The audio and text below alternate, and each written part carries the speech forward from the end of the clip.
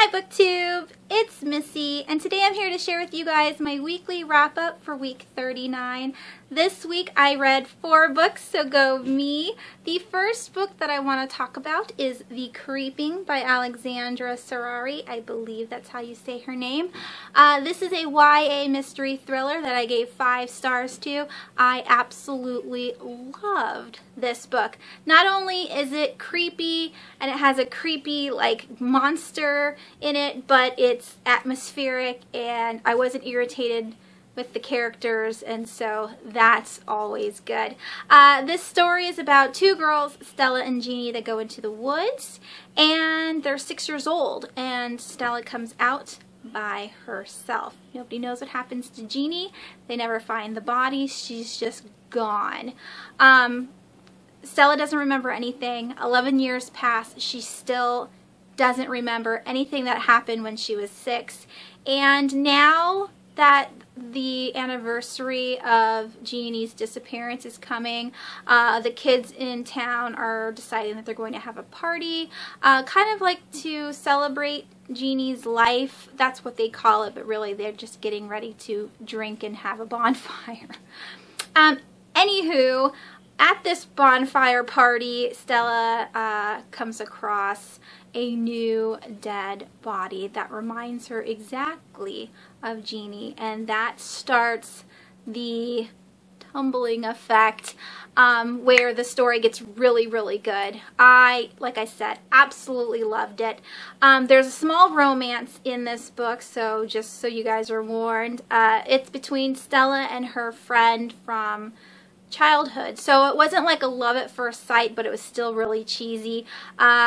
I enjoyed it for the most part, but again, kind of gagged me. He was very sweet though, so I have to be nice. Also, Zoe is her best friend. Zoe drives me crazy. She's so mean, but in a loving way. I don't know.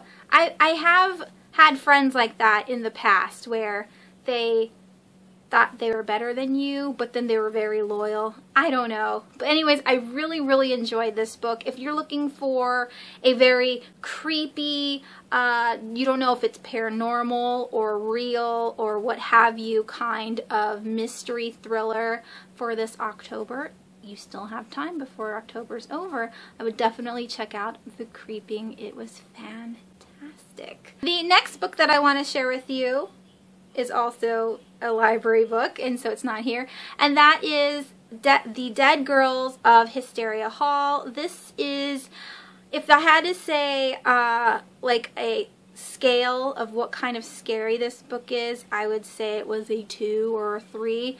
It's on par with Beetlejuice. If you're scared of Beetlejuice, then you won't like this book. It's got ghosts in it, but it's not scary whatsoever. It's about a girl named Delia Piven who inherits a house from her old great aunt, I think. Her aunt dies and leaves her this home, so the entire family goes during the summer to check the house out to find out what they need to do in order to sell it. When they get to the house, they realize it's not a house, but it's a mental hospital for troubled women, and so it goes from there. It was very easy to read. I didn't connect with any of the characters.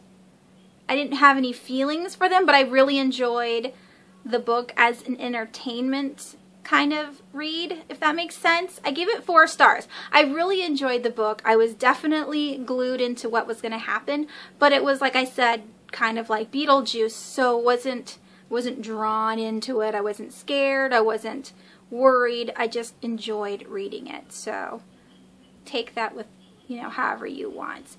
And then the third book that I read this week was Return to the Dark House by Laurie Ferrara Stollarz. This is the sequel to Welcome to the Dark House. Welcome to the Dark House I gave 5 stars to. This one I gave 3.5 stars to.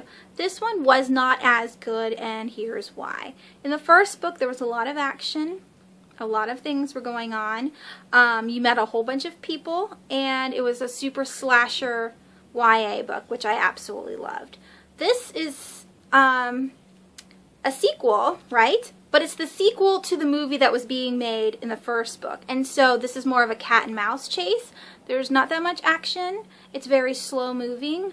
It's definitely creepy. The house in this book I would want to be turned into some kind of amusement ride, or something that you could actually interact with. Like, you know how you go to corn mazes or what have you? This would be cool if you could actually go to this house in real life, get a bunch of clues that you need to follow and figure out, and then reach the end with whatever prize that you need to get.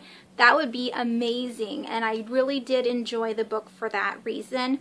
But like I said, it was very slow and nothing really happened, and it left off on a cliffhanger. I don't know if there's going to be a third book in this series. It seems like there should be, but if it's not, then it's kind of a disappointment. But yeah, it was pretty good. I liked the first one a lot more.